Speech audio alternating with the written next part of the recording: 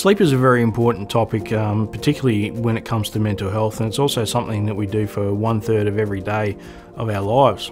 When we're trying to get a better night's sleep, there are 13 things that we can do that we call sleep hygiene. And what we're talking about here is how do we get good, clean sleep to give ourselves an opportunity for having the best sleep we possibly can. There are 6 items we should consider during the day and 7 items we can consider while we're going to bed or when we're in bed. So during the day, we want to look at eating.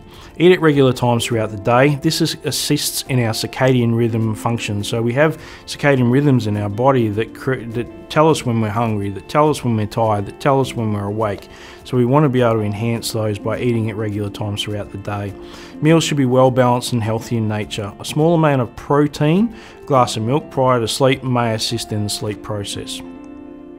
We want to avoid caffeine and nicotine for 4 to 6 hours prior to sleep.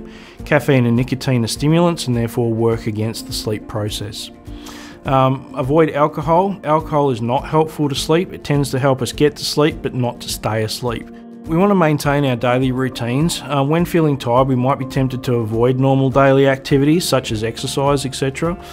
It is suggested that you maintain your everyday routines to sustain your circadian rhythms and aid in weariness so that when it does come to sleep time, we are tired and we're ready to go to sleep.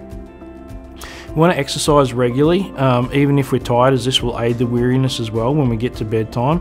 However, do not exercise within 4 hours of trying to go to sleep, as exercise is a stimulating activity that will likely keep you awake. Number 6 is napping. Sleeping during the day is not recommended if we're trying to get ourselves into a pattern of good sleep. However, if you do have a nap, make sure you nap for short periods only of no more than 20 minutes.